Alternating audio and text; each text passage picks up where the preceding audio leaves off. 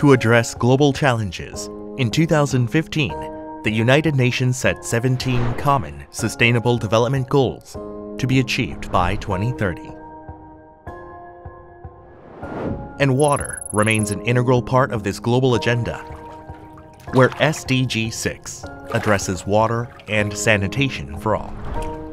Achieving SDG-6 requires effective planning and policy implementation.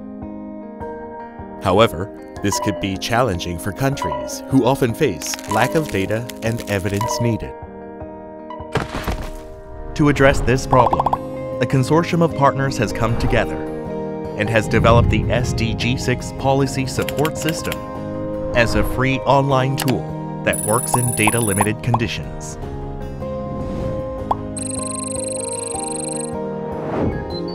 SDG-PSS is designed to provide its users a collaborative platform that allows them sharing data and promoting evidence-based decision-making in the journey to achieve SDG-6 at the national level.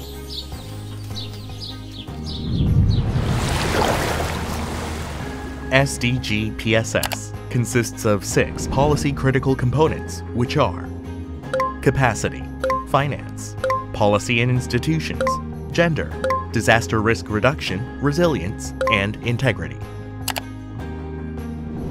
Each component could be analyzed through questionnaire and reporting. Questionnaire is based on targets and indicators of SDG-6. Some questions are specific and may require discussion with national experts.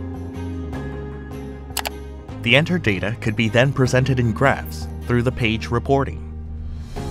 Finally, synthesized input data related to all components of SDG-PSS are presented in summary view. A color code reflects the progress in a specific indicator, which allows an easy identification of strengths, weaknesses, and gaps across all components.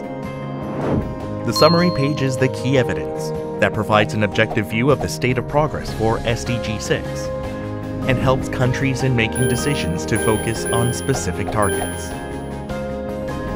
The SDG-PSS is available in 6 different languages and could be used along with the online training course that is also available in 3 languages.